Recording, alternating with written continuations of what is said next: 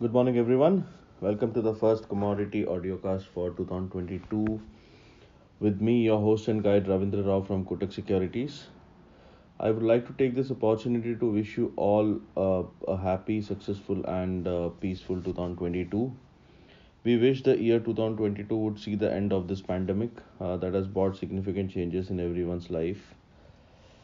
With the onset of a new year, the commodity markets witnessed some wild swings as gold earlier hit a high of $18.33, but it retreated to hit a low of $17.81 last week. Crude continued to add to the solid gains that was seen in 2021, whereas base metals traded mixed, with aluminium being the better performer. The key events last week were FOMC minutes, US non-farm payrolls print, and they had diverging impact on the US dollar. However, bond yields witnessed an incessant rise. Fed at its last meeting in December doubled the pace of bond tapering and projected possibility of three rate hikes in 2022. While Fed seems to have become more hawkish, the tightening outlook largely hangs on how economic growth and inflation situation pans out. The only worry for commodities, especially the precious metals, is the technical breakout in US 10-year bond yields. But still, we have a hope until it is below 1.80%. If it sustains above 1.80%, then we might see a strong up move. Otherwise, some corrective move is possible. Having said that, coming to precious metals that has struggled for direction in 2021 has witnessed a disappointing start to the new year, as mentioned. Gold hit a high of 1833 last week, the highest level since late November, but moved lower to hit a low of 1781, the lowest since mid December, and ended the week with a 1.7% decline, while silver plunged 4%.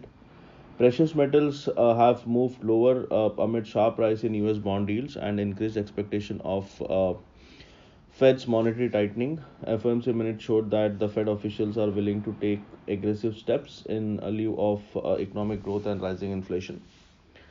As we entered the year 2022, we knew it would be a challenging year for gold, with investor interest low and central banks embarking on monetary tightening.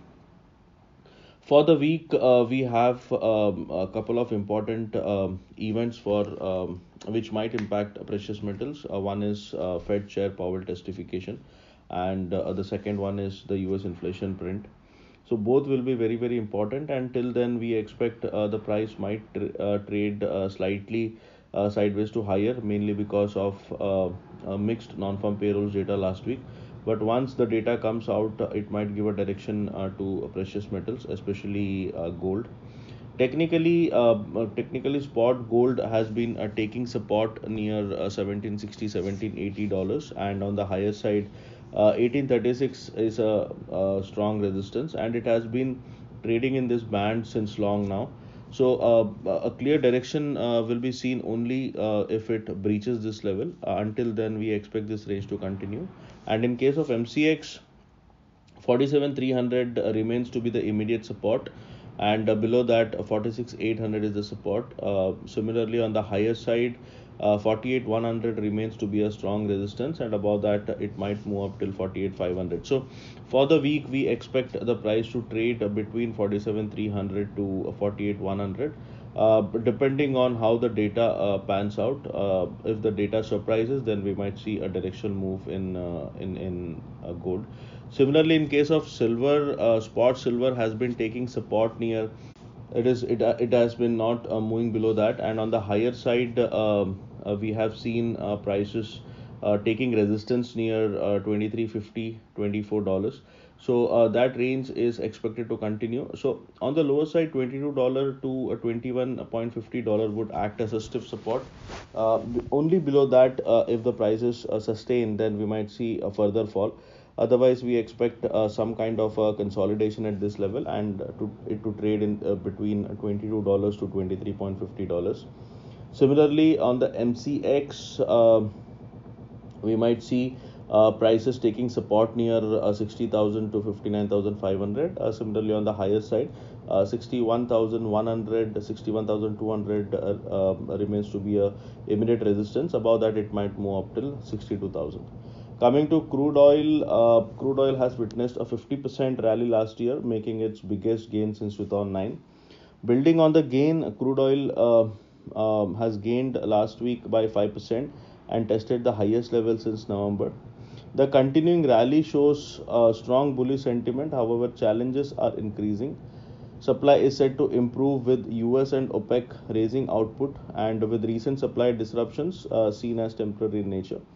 Demand outlook remains upbeat but challenged by resurgence in virus cases. The key event last week was OPEC's monetary policy meeting, and market players reacted positively to it. As expected, OPEC and allies decided to raise production further by 4 lakh barrels per day for the month of February. OPEC's willingness to raise output shows that it sees limited demand impact from the virus spread. Crude oil has also benefited from supply concerns relating to Libya and Kazakhstan. However, supply situation is improving as per market sources. Overall, crude oil has witnessed a sharp rally reflecting strong bullish sentiment. However, increasing challenges in the form of rising virus cases and Fed's tightening could make it vulnerable to profit taking. Technically, NYMEX WTI crude oil is holding near a dollar 80 81 per barrel, and if it sustains above that, we might see prices moving higher till $84. Similarly, on the lower side, $76 remains to be a good support. So we expect WTI crude to trade in this very range of $76 to $80 on the higher side. Any break on either side and a close might give a direction in that side. Similarly, in case of MCX, 5,000, 5,950, 5,940 remains to be a strong resistance. Above that, we might say go higher till 6,050, but that is an extreme case. And on the lower side, 5,750 remains to be a strong support. Below that, it might once again fall towards 5,500. So we expect some kind of a consolidation happening. We might see some selling on the higher side. There is a dark cloud cover formation on the technical charts on daily chart. And this will be confirmed only below 5,000 if it closes below 5,700. So we need to check for that. If that happens, then we might see some corrective move in crude prices. In case of natural gas, the price is trading on charts. It is trading in a widening triangle, and it again moved towards the earlier two highs near 312 314, which was the recent high. So now that has become a kind of a triple top, and if that is taken out, we might see natural gas moving higher towards 330 also. Similarly, on the lower side, 280 remains to be a good support. Below that, it might further turn weak. Otherwise, we expect a range of 280 to 312 for this week.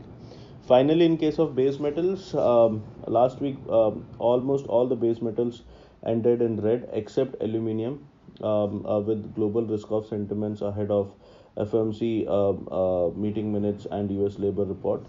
Aluminium jumped nearly 4% higher as uncertainty regarding the coal supply increased after the Indonesian government announced a ban on exports last week to avoid outages at domestic generators. This added to fears of tightness already caused by European gas prices. Aluminium may see increased volatility as pending outcome of Indonesian ban on coal exports may keep markets wary about production of aluminium, which is highly energy sensitive. Technically, aluminium might move higher till 237, provided 228 holds on the lower side. So any dip towards 230, 231 might attract buying, and on the higher side we expect the prices to go to 237. But if it closes below 228, then we might see a fall towards 224 again. Similarly, in case of other base metals are trading in a sideways zone. Especially copper is trading in a rising channel after a sharp fall. So in copper, a strong support remains near 728, If that is taken out, we might see a fall towards 718, 719. It looks slightly weaker this week, but we need to keep our fingers crossed. If it moves above 742, then we might see a sharp upside move also in copper. So need to wait for this break either on the higher side above 742 or on the lower side below 728. To conclude, key events for the week includes Fed Chair Powell testimony, which might give further guidance on the Fed stance. The all-important inflation data from US and China might give further direction to US dollar and bond yields, thereby impacting commodities. That's all from this edition. Good luck and trade safe.